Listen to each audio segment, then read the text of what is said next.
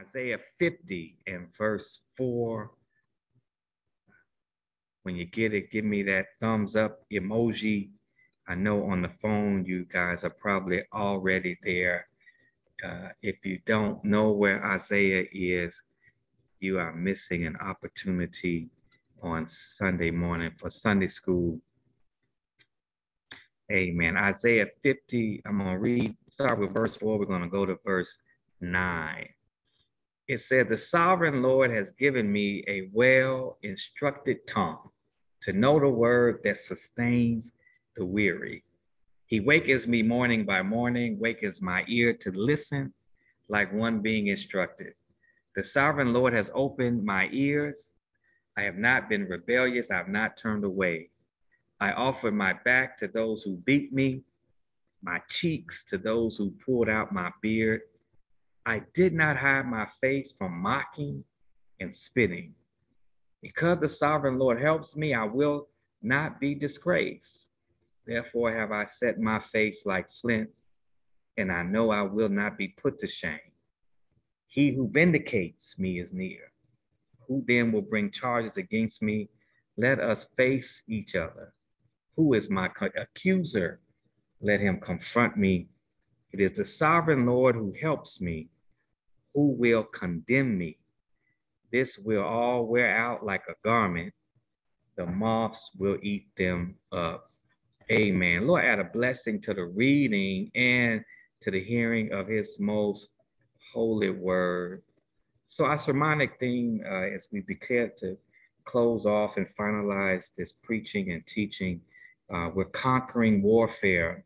And you can put a part 1 by it as we'll get into part 2 on next week. So conquering warfare. Look, let me say here that I pray that within this preaching and teaching on warfare, that what it does is that it makes us much more aware of the spiritual forces lined up against us.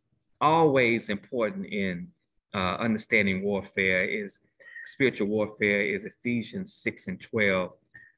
We wrestle not against flesh and blood, but against principalities, against powers, against the rulers of darkness of this world, against spiritual wickedness in high places. That is the essence of spiritual warfare. We are up against forces in which are difficult for us to even touch and sometimes comprehend because we can't see them, but they are at work in culture and environment around us, right? You know, how do people stay away from church for so long? Warfare. You know, how do families part ways? Warfare.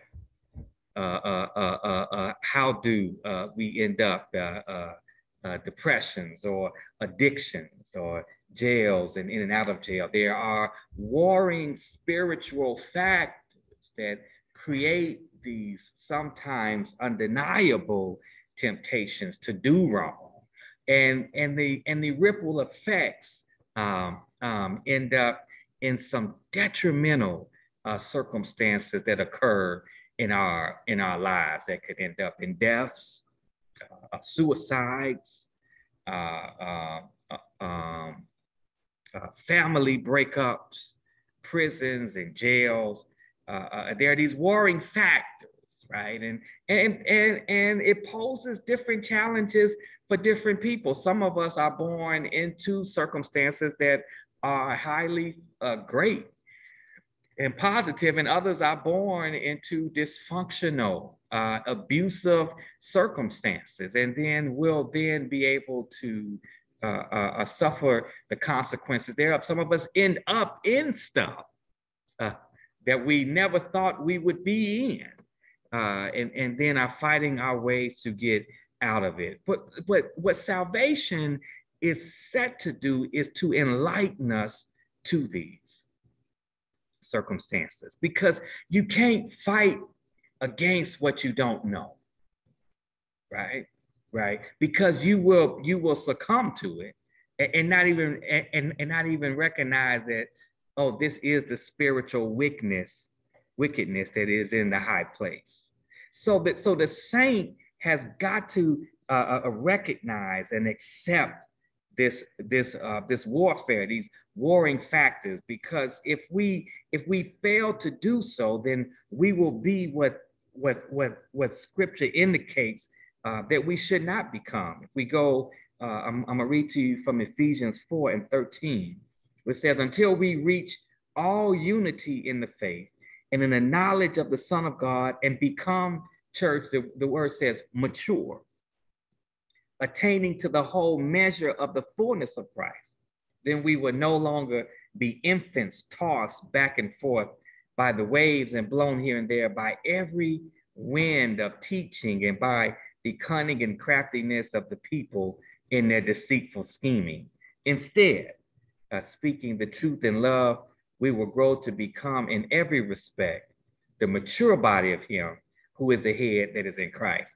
So if we don't gather and attain that spiritual maturity, right, warfare against us can make us that infant that's tossed back and forth through every teaching, and then we'll become subject to trickery, right, craftiness and deceitful scheming, right? You will avoid going to church because of specific people within the church, right? Instead of coming to church, right? With a focus on the cross and the blood, right? Because what trickery will do is that it will continue to have you focus upon the imperfections, right, of saints. You will, as the pastor's imperfections will be there weekly, daily. Others you will see in leadership. It is amazing that as young people in churches where we grew up, we had no idea of the imperfections of it. They put up a very good front, right? I mean, but now as we're older, we had to say, wait a second, if imperfections going on with us, it certainly had to be some imperfections going on with him, right? But as we grow, we then begin to see, right, these challenging aspects of life. And we have to be careful, right? Because God will become disappointed with us, and then we won't even be able to be aware of it. Revelations 3:16 says, "So because you are lukewarm, neither hot nor cold, I'm about to spit you out of my mouth." That's the Lord speaking now, right? That if we allow ourselves to go that far to be the lukewarm saints, we won't be pleasing to the Lord. Right? It never says for us to be perfect, right? It never said we can strive towards perfection, right? But we must strive towards it. So we have to be careful here that we don't become overcome with warfare, but that we have a confidence when we approach it. Therefore, we understand warfare's design and purpose, right? Which is designed to remove us from God's favor, to block the connection that occurs between us and God, which if that is broken off, then it allows us to descend into the dark places, right? Right. And that's where we don't want to be. The Hebrew boys fought against it by saying we're not going to pray to no idol gods to a king. Right? We're not going to do it. Christ fought against it in the temptations that we studied, the temptations of Christ that were there, that the devil was coming at Christ after his fasting period. Warfare attempts to capture us at times of weakness, right? In spiritual challenges, in the midst of our grief, in the midst of our depression, right? We then will seek an opportunity to run away from the gospel instead of running to the gospel. Okay. And that's what we have to be careful of. Now, this scripture today, right, it comes here. Now, this is the "here I am, send me" prophet, right? With Isaiah. So Isaiah accepted his call, but it still was not told to him the clear path that would be laid out for him just for telling his own brothers and sisters the truth. Okay? So it's easy for us to say, here I am, send me, right? Without understanding the depths of the challenges that come before us, right? Saints are unaware, right, of what it means now to accept service and, and position in God's church, right? A lot of times, I mean, and a lot of times, again, we have to be careful because sometimes budding saints, right, will see us at our worst and then say, I don't want to be part of no deacon. I don't want to be no preacher. And I certainly don't want to be at no church meeting, whether it's in person or on Zoom. Amen. Amen. We got people who got church meeting anxiety. If you mention it, they're going to move to another state, right? They cannot go through another church meeting. Senator Raphael Warnock, who is the pastor of Ebenezer Baptist Church down in Atlanta, who gracefully won, the Senate race down there in Georgia, he was speaking against guns and people, and one of the persons from the rally said, look, Reverend Warnock, we want guns everywhere. We want guns in churches. We want guns, in the house. And, and Senator Warnock says, guns, he said, guns in churches. Have you ever been to a church meeting? Do you really want a gun up in there? He tells that story much, but he does go through the challenges that our spirituality that it takes, right, as we encounter these challenges that we go through. So the here I am, send me, Isaiah. His mission becomes a brutal mission where we see the young man who was brought in the temple with doors shaking and angels flying, the seraphim flying, to now the prophet who has preached the truth at a physical cost, and as an abusive cost. He has been brutalized for doing the work of the Lord. Right now, we see this here. Now let's go to Isaiah 4, and please keep your words out. We'll go through this and we'll be able to get this preached here for you. But in verse 4, the sovereign Lord has given me a well-instructed tongue to know the word that sustains the weary. He wakens me morning by morning, wakens my ear to listen like one being instructed. The sovereign Lord has opened my ears. I have not been rebellious. I have not turned away. Right. So in the midst of the warring factors that were coming against him, he can fully say that he did not turn away. Okay, you see that in that verse 5, right? I've not been rebellious, right? I've not turned away. I've not moved away from my calling, right? So the prophet has indicated and confirmed that he stayed true to the here I am, send me. Okay, I've spoken to the weary and have continued to receive instruction and not rebellious. I've not turned away or been rebellious, right? Now we'll get people now who will take on responsibility or position, especially, working within the kingdom, right? And will quit when it get too hard, right? Okay, because the design, right, is for us to be challenged, right? Keep in mind here now that when we come up and when we join the church, right, the devil gets busy immediately, right, to destroy our faith. That belief, right? That belief that we took to walk down that aisle, whether it was by ourselves or with family. Right? Warfare then, right? Warfare was preventing us from coming into church in the first place. Once we have gotten over that victory, the devil doesn't now say, oh, okay, it's over. They got to the church, so I'm done. Right? No, the devil ramps up new weapons and new opportunities to destroy faith. And instead of us moving towards the cross, found ways to move us away from the cross. And in the challenge of dealing and working within the body, there is warfare that comes that makes us doubt whether we're worthy or whether we can sustain the challenge of being able to work within it without quitting, right? Can a preacher keep preaching, right? Okay. Can a deacon keep serving? Can an usher stay on the door, right? Okay. Even with those challenges that are coming at them, completely, right? Can a teacher keep teaching the word? Okay. Can he do it? Right? Now verse 6, intensifies the challenge that he has, right? Verse 6, I offered my back to those who beat me, my cheeks to those who poured out my beard. I did not hide my face from mocking and spitting. Okay.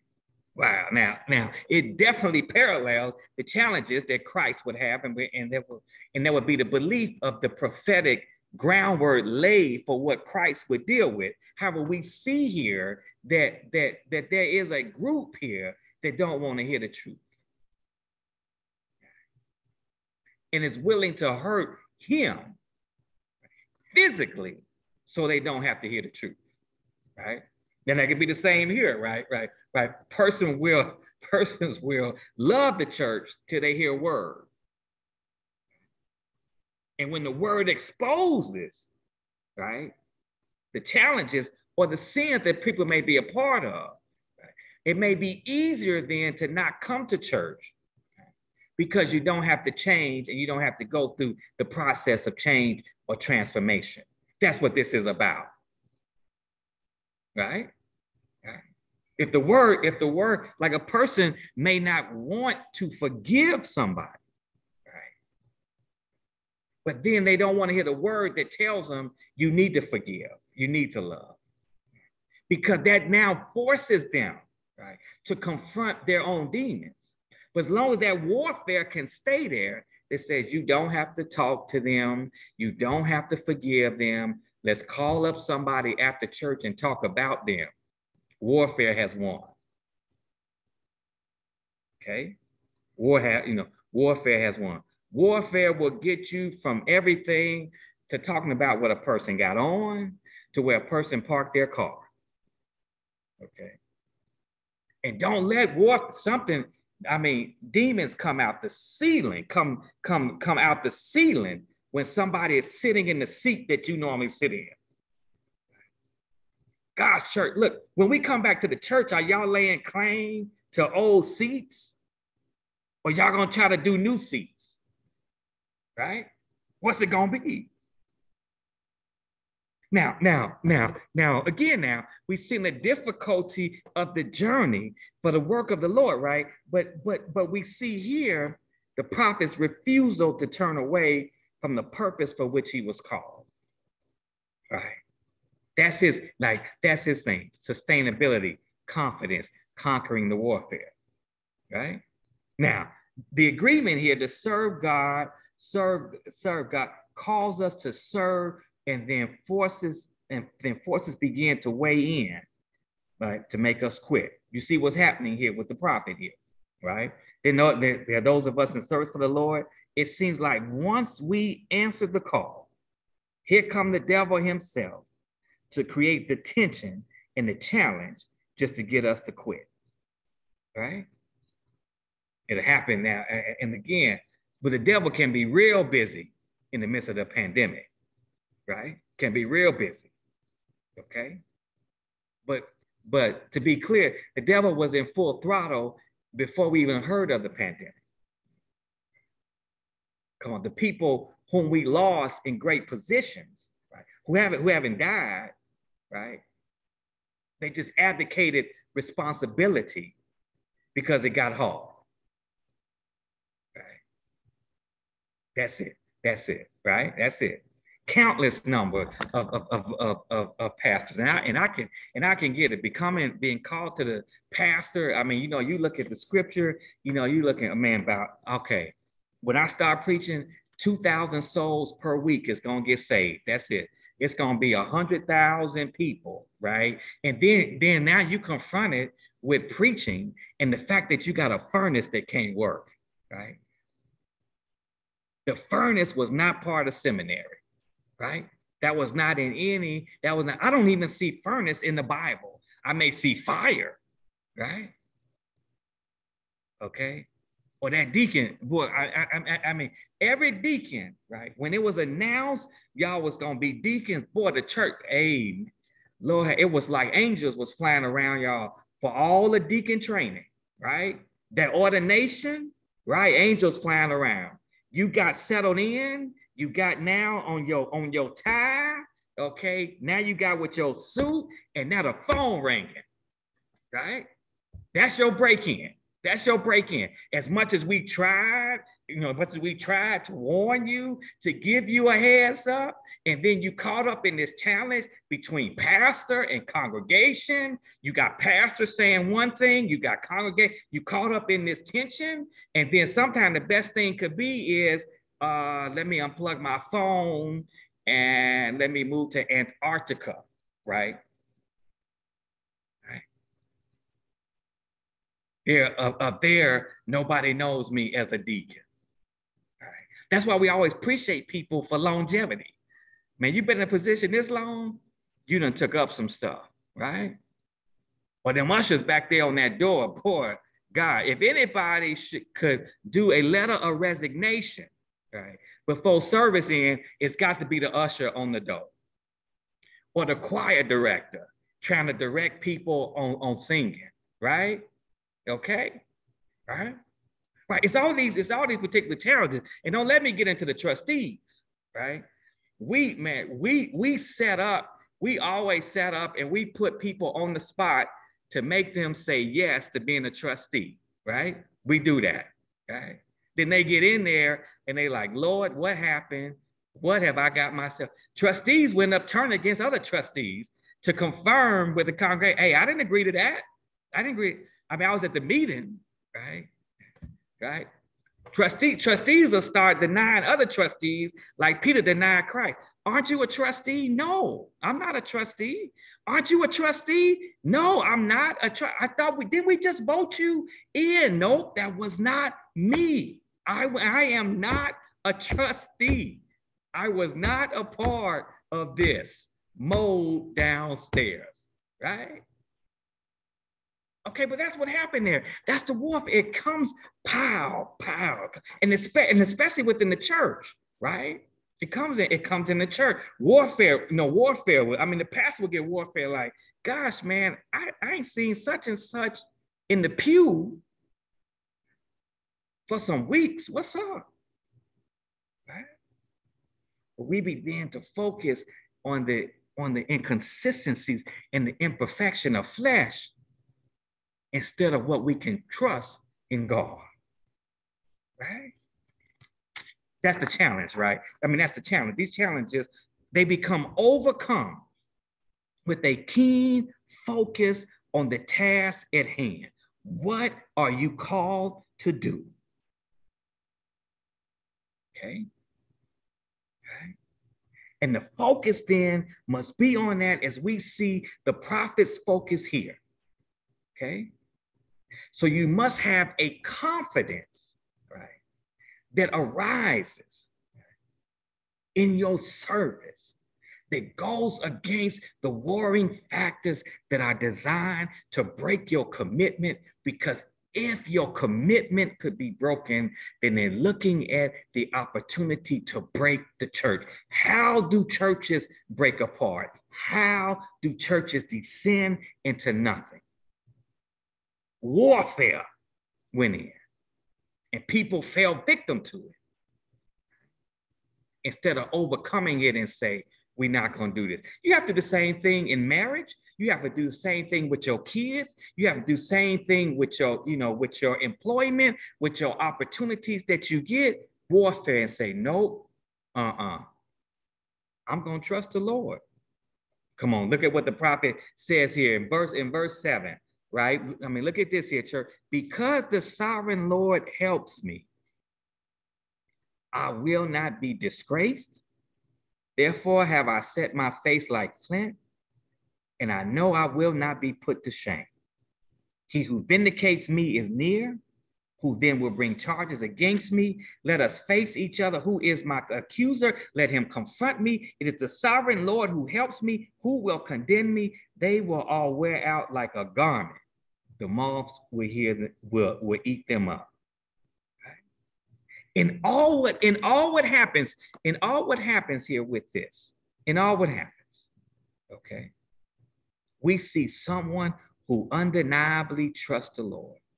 If you read throughout Isaiah, you see a praying prophet, right,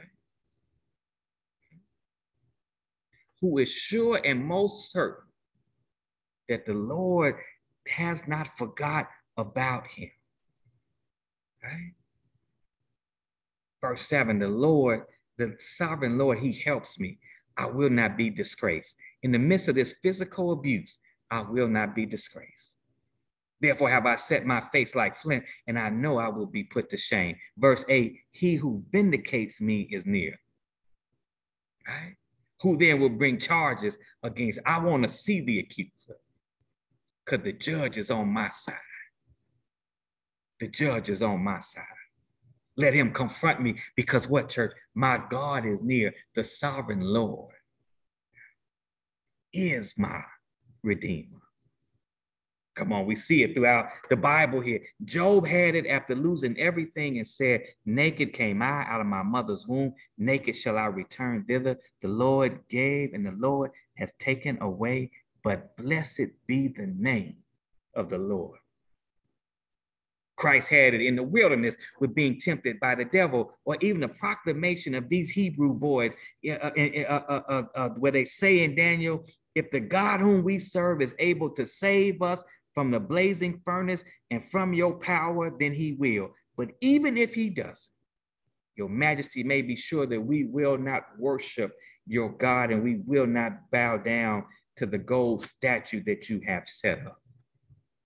Christ, even in the garden, with concerns about the future that beholds him, with the proclamation, about being forsaken, but then awakens to not my will, but thine will, O Lord.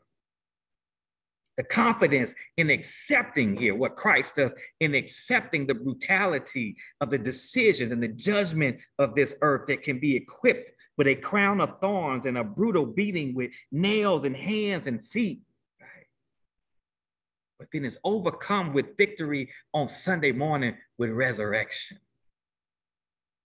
Oh yeah, he lives. I know my Savior lives. That's it, church. That's it. It's the recognition that we got to fight. Right? We got to fight. Each member has got to fight just to stay a member. Right? Okay? Each leader has got to fight just to stay a leader. Each servant has got to fight just to stay a servant. It is so easy to become disheartened. It's so easy to become upset. But if we look at how the prophet handled it, I'm still on the Lord's side, and I won't give up on him. Come on, look. Here, let's finish it off. Look here. Y'all know Charles Wesley and the beautiful hymns, right? Right. But this hymn, a charge to keep I have, really secures, right? And is an inspiration to each person who is called upon to do God's work in whatever aspect. Whether you are a leader or a follower, there is a charge to keep. I mean, he boldly says in verse 1, a charge to keep I have, a God to glorify, a never dying soul to save, and fitted for the sky. Verse 2, to serve the present age, my calling to fulfill. Oh, may it all my powers engage to do my master's will. Verse 3, arm me with watchful care, as in thy sight to live, and now thy servant, Lord, prepare a strict account to give. But takes it home in verse 4, help me to watch and pray. and still on thee rely. Oh, let me not trust, betray, but press to realms on high. The psalmist is speaking directly to the Savior who saved him. That in this journey, I've got a job to do. And I'm asking that as I stay committed to it, help me to watch and pray. Don't let me waver, right? Because and still on thee, I've got to rely. In this journey, I can't rely on nobody else but you. You all I got, Jesus. You are all I got, right? Oh, and let me not my trust betray, but press to realms on high. I trust him. Right? What is it? What is it in this part of warfare? Confidently trust and believe on him. Where warfare wins that comes against us is when we're weak in faith. We're weak in belief. And then forces can come in and overtake us and pull us out. But if we know just something simple, he will not leave us, nor will he forsake us, then on this journey we can still walk. Christ did it in just those moments. He set the stage for us. I can have a crown of thorns, but I still see Calvary. I can be judged, guilty, even though I'm innocent, I still see Calvary. I can have a cross on my back, but I still see Calvary. I can be beaten, I can be whipped, I can be mocked, I can be spit on. I still see Calvary. I can be hoisted up, I can be hung high, I can be spread wide, I can have the pain of metal going through my body, but I still see Calvary. I can die on Calvary, but the grave cannot hold me. Because the challenge, right? There's a Friday, even though there's a Friday, there has to be a Sunday. In the early Sunday morning, he arose and he lives. He conquered it and didn't waver. And that's what we have to do. We can't waver on this thing, pandemic or no pandemic, right? Keep praying, keep worshiping, keep singing, keep loving, keep forgiving. He did it for us, so we can do it for him. Come on, let's praise God for his holy word. And we're ever so grateful for how worthy he is to be praised.